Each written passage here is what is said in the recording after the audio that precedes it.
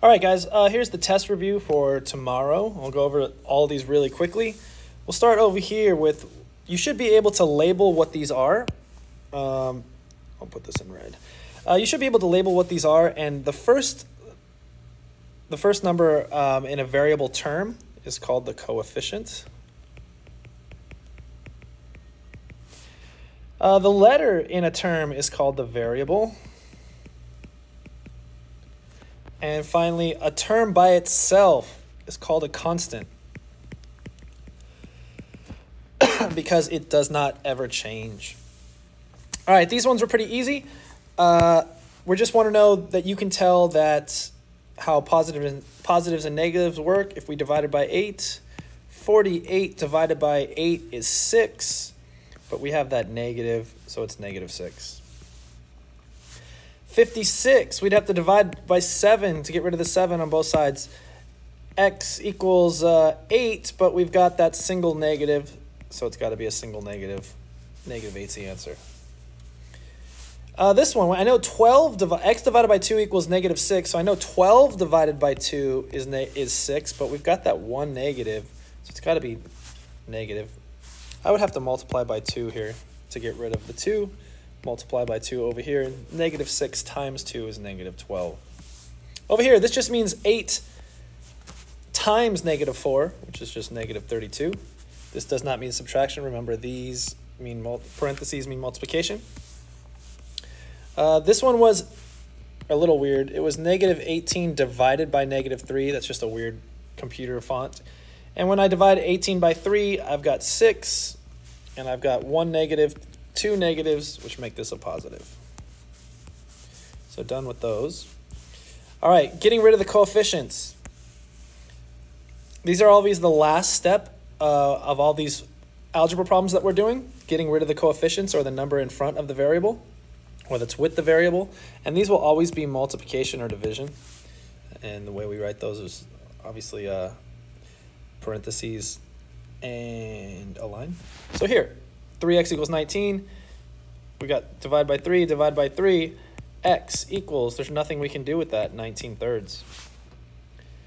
This one, in order to get rid of the 3/4, we have to multiply, or 4/3, we have to multiply by the reciprocal, which is 3/4 and 3/4. That gets rid of those. X equals 12 times 3 is 36. There's that invisible 1 times 4 is 4.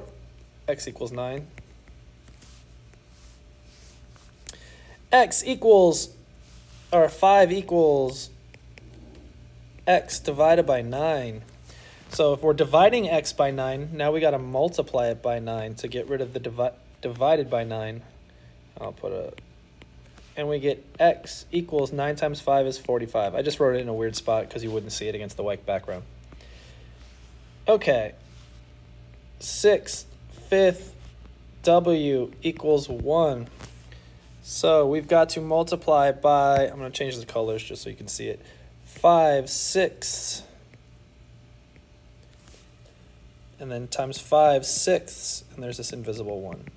And the reason why we do that is the reciprocal cancels out the fractional coefficient, and we get w equals just 5 times 1 is 5, and 1 times 6 is 6.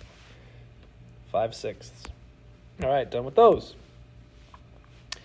Write the reciprocal. Reciprocals are just the upside down. You keep the sign and just turn it upside down because they multiply together to make +1. So this one is let's go 4/1.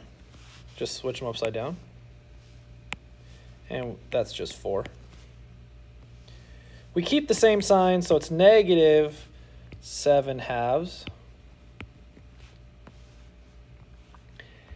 8 is, there's this imaginary 1 on the bottom, so that makes 1/8. And finally, or not finally, -1/6, we keep the same sign, and we say 6/1, which is just -6. And finally, 0. Is there anything we can multiply by 0 to get to 1? No, so the answer is no solution. It's impossible. Zero has no reciprocal. All right, let's get to the ones you guys probably need help on. Let's do this first one, combining like terms. First, I gotta make sure I know what terms I'm talking about. Here's a constant term. Here's a constant term. Here's a, I wonder if I should not have used green because of the green background. There's a y term.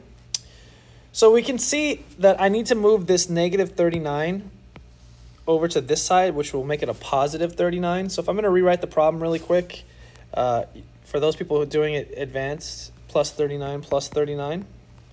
But if you're moving the blocks, we can say minus 39, because I moved it over to one side, minus 31, oh, excuse me, plus 39, because I moved it over.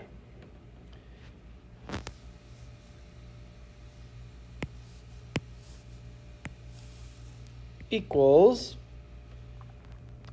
negative y over 8.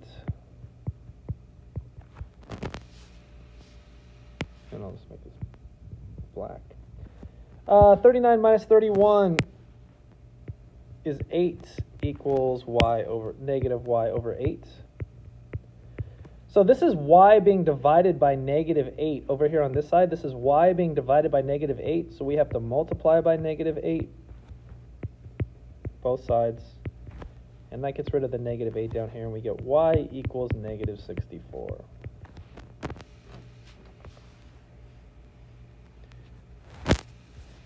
All right, let's do this one. 14 minus b over 8 equals 17. We've got a constant term. We've got another constant term over here. And we've got a, what color should I use on this? Blue. And we've got a variable term, b. We're solving for b, so we want b by itself. So I got to move that 14 over, so we get negative b over 8 equals, and we've got two red boxes over here now because we're going to move the plus 14 over, and it makes it a minus 14. And we still have plus 17 on this side. Minus 14 and plus 17. They're opposite teams, so we can subtract them to get 3, and the positive team wins. So we get plus 3.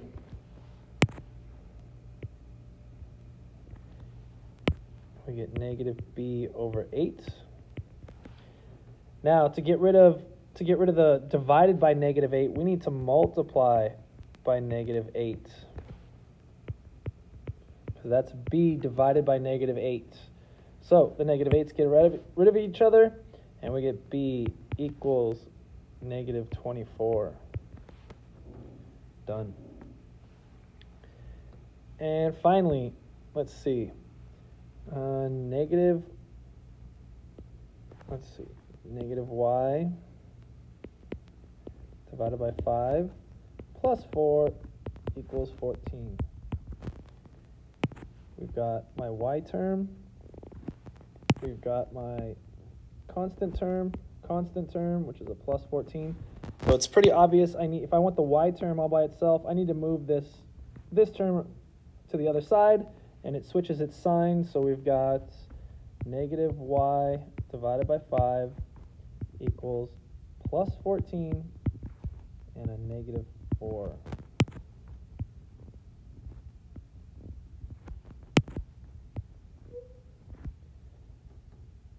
That, if you keep going, you simplify these. 14 minus 4 is 10, plus 10. And we get y divided by negative 5 equals positive 10.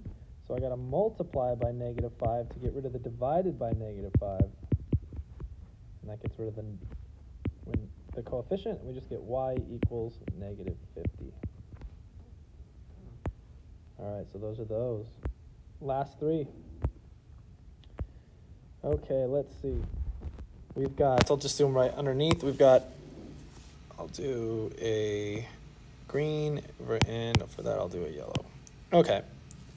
We've got the green variable term, the x term. We've got the green x term. I've got the yellow constant term and the yellow constant term. So if I need the greens, the x's all on one side, that means I need to move this guy over here, and I need to move this guy somewhere over here. So if I was going to rewrite that pretty easily, I've got negative 7x. And the 10x switches sides, so now it's a plus 10x equals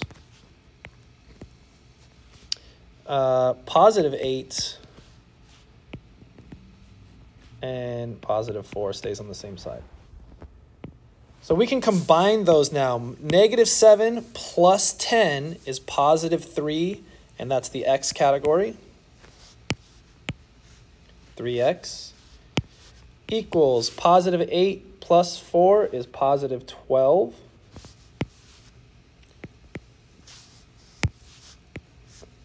To get rid of the coefficient, I divide by 3 and get x equals 4.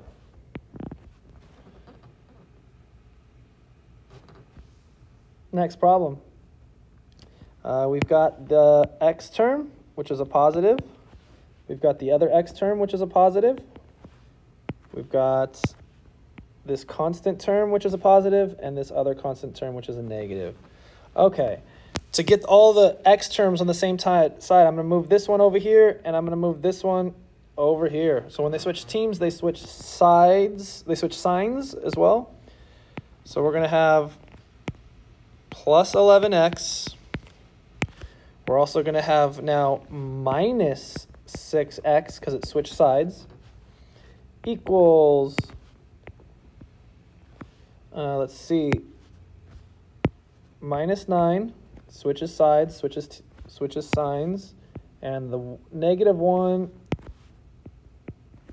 stays on the same side, so it keeps the same sign. Now we can combine that. 11 minus 6 is positive 5. And it belongs in the blue. Positive 5x equals negative 9 minus 1. They're both negative, so we can add those together and get 10. Negative 10. We can make the number bigger. They're both fighting for the same team. Finally, we divide by 5. And x equals negative 2. Last problem. Let's do the green for the negative 9. So that means green for this, the x terms. Let's do the yellow. And the yellow for the constant terms. Again, the greens I need on one side, the x's, so I got to get that one over here and this one over there somewhere. So when I'm going to have two green boxes on this side, 2 yellow boxes on this side, and the terms are going to be negative 9x because it stays on the same side.